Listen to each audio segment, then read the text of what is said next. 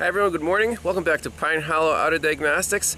Today we have a 2013 Chevy Silverado 2500 HD. And the customer complaint is, well, he said, he explained it to me as the starter stays on even if you let the key go out of the crank position. I'm like, well, that's kind of weird. Is the starter being stuck on?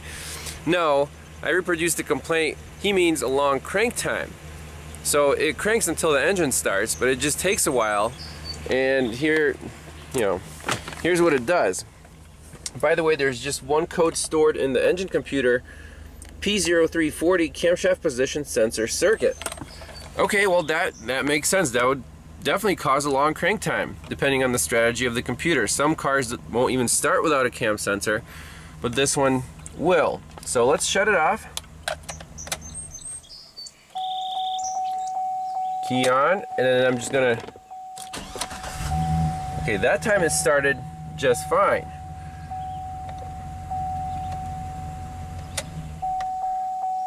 Let's try again.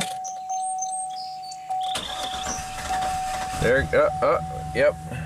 So definitely an extended crank. It was trying to catch, but could not. So let's go right into the ECM. Read our data stream. There should be a camshaft, like a CMP counter. So let's go into the data stream here. Let's do engine speed.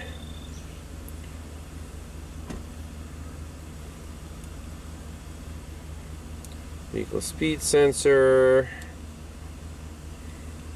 I'm looking for CMP and CKP counts. So I guess it doesn't have that there.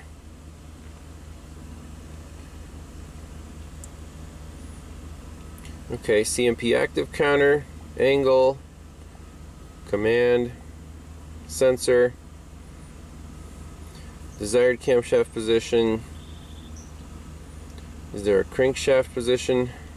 There's variance. Let's try that. So it's not counting, and it says 0 RPM. So let's shut the truck off.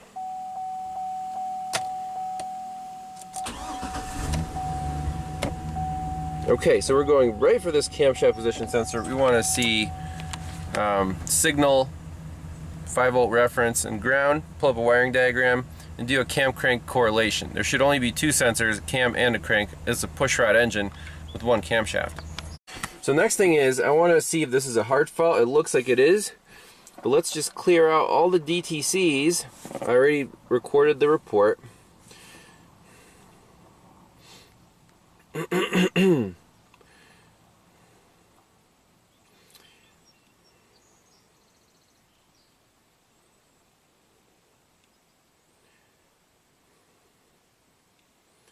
All right.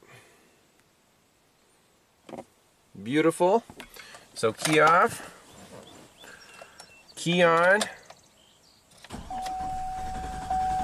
Yep, still a hard fault. So if we go into our ECM,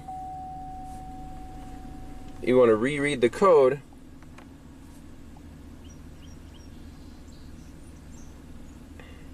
Excellent. P0340, hard fault. So it's not an intermittent problem, which means it should be easier to diagnose than an intermittent problem. We're going to need the scope anyways. So the lesson of the day here is, before hooking up the scope, getting all fancy with wiring diagrams, just do a visual inspection. This thing, again, it lives on a farm. What are the possibilities that rodents chewed some wires? Well, let's get under here. And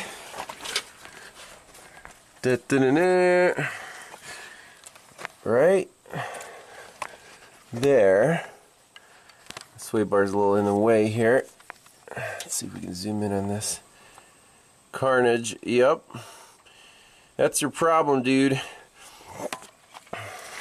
So, shouldn't be too big of a deal. We'll unplug this connector. Now this connector is for the cam sensor and the VVT actuator system. So we'll unplug it, do some harness repairs right here, and this truck should be back in action. And make sure to document everything. Always take a picture before you start repairs to prove to the owner that this is indeed the problem. So first thing I'm going to do is solder on some extensions to these wires that were actually shortened by the groundhog. That's what the owner said. He has got a groundhog problem. So we'll solder on a couple inches of fresh wire. I got the soldering iron set to 400 degrees, so it should melt. Have an easier time fusing these wires together.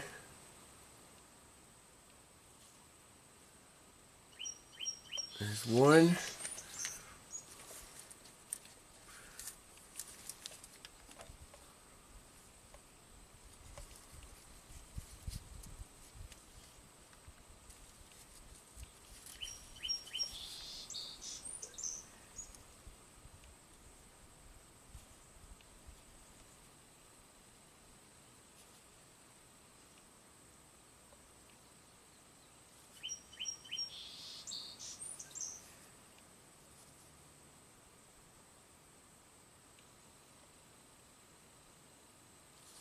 That's two. Actually, it looks pretty good.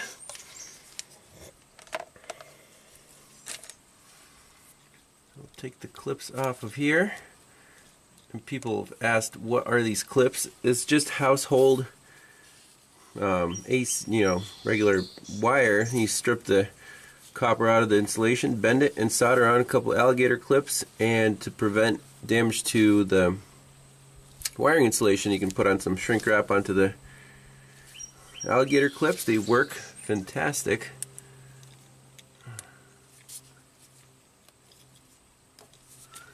There we go. So now we'll slide some shrink wrap over these two.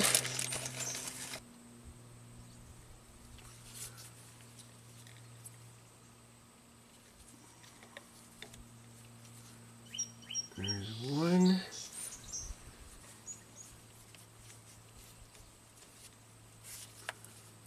You can kind of bend the wires to keep the shrink wrap where you want it, because gravity makes it want to slide off.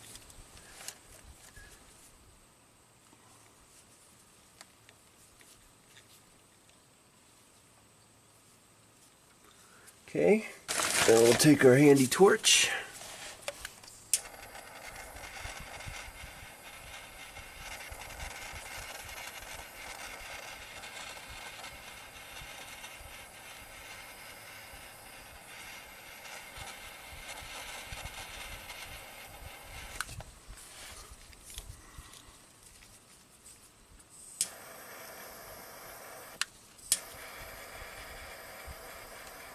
Sweet.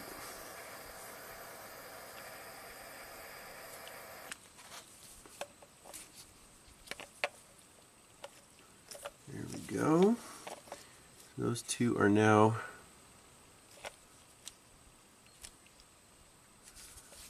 ready to be soldered back to the harness. So the trick for these extensions is you want all the wires to be approximately the same length so the harness doesn't get all funky, and all the wires will have I mean, they shouldn't have any pull on them if it's long enough, but you can see this extension here I cut off and re-stripped, and we'll do the same for the second extension. And the purple wire I just soldered back together since there wasn't much length missing. And that should be it for the repair. We'll wrap it up, make it look nice. Okay, so we got 3 wires soldered, 2 with extensions, and then a little electrical tape on this blue one. Just wrap it up and plug it back in. Alright, here's the finished product. OEM. Looks like no one's ever been here. Plugged right back into our sensor and actuator harness. So let's fire up the truck, clear the codes, make sure it's good to go. Alright, we got the key on. There's our code. Let's clear it out. Yep. Okay. Key off. And see how it starts. Perfect.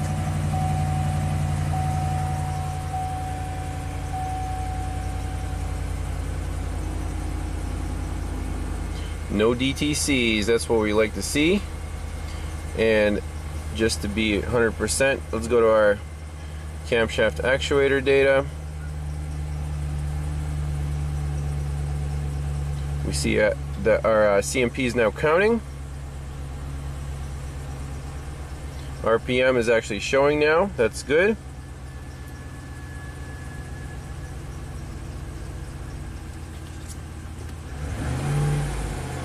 We can take it for a test drive, make sure everything works. Owner also wanted me to do an oil change, and that's it. So quick and easy. Never omit the visual inspection. In this case, went right to the problem. Pop off the engine covers underneath, and there it was, chewed wires. So 4 out of 6 wires we have to repair. Should be good to go unless the groundhog makes a comeback. Thanks a lot for watching. We'll see you next time. Bye-bye.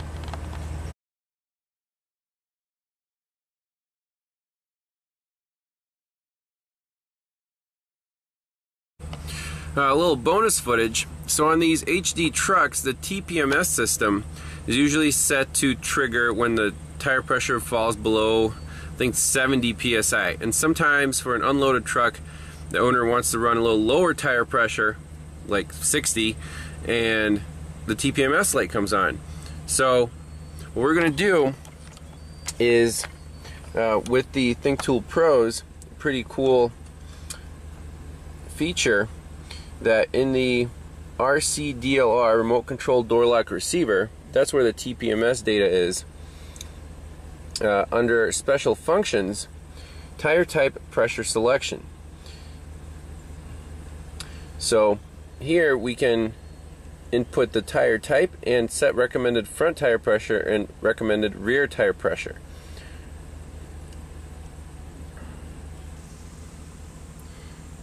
We need to input all of the parameters and then hit reprogram.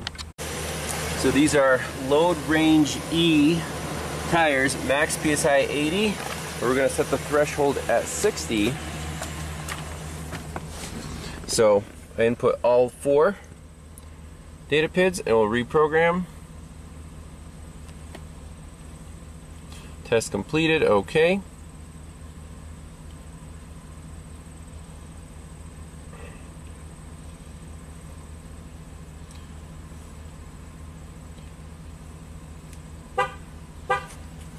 Tire learning active, so let's go ahead and re-initialize the sensors here.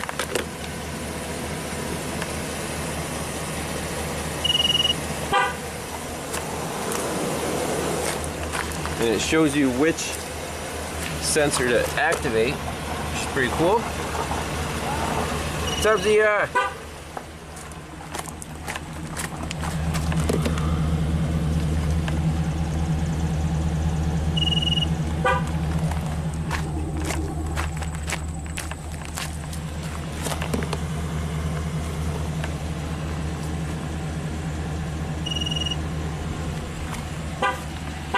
Alright, it's done.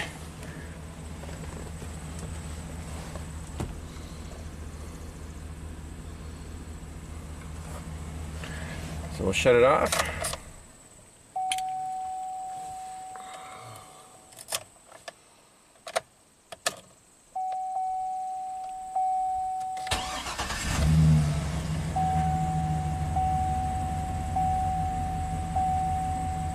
Should be good to go. So now the TPMS light will only come on if the tire pressure drops below 60. Sweet! Thanks a lot for watching. We'll see you next time. Bye-bye.